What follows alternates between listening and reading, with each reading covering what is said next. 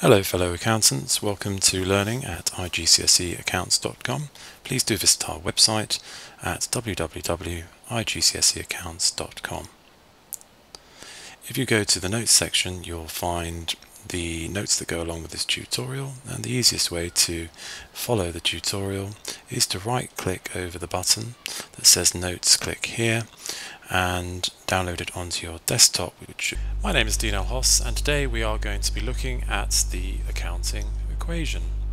The accounting equation is assets is equal to capital plus liabilities.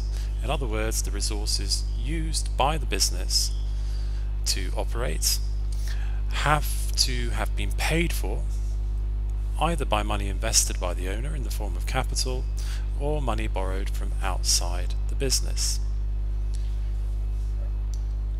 The accounting equation always holds true. The reason for this is that assets have to have been paid for either by the owners in the form of capital or by borrowing the money in the form of a liability from outside the business. So the two liabilities that are very common are creditors, which basically means the suppliers that provide us with our toy trains and allow us to pay at a later date.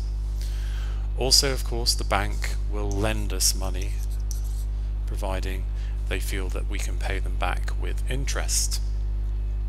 So if we took an example of a business that had $10,000 in its bank account as an asset or a resource to buy and sell items, it had a delivery van that was valued at $5,000, plus it had debtors, in other words customers who still owed us $2,500 for items that they bought from our shop but will pay at a later date. Then we can see clearly here the resources used by the business, the assets in other words, are valued at $17,500. Well, to pay for those resources, the money must have been financed by either the money invested by the owner, which in this case is $15,000, or the money's come from the creditors who have allowed us to take toy trains to sell in our shop and pay us or pay them back at a later date.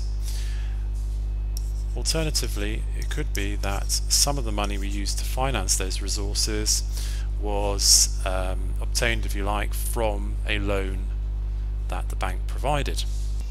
Now, the accounting equation assets is equal to capital plus liabilities must hold true because we can clearly see that the assets of $17,500, which are used as resources by the business, have been paid for either by the owner, the creditors, or the loan that was agreed with the bank.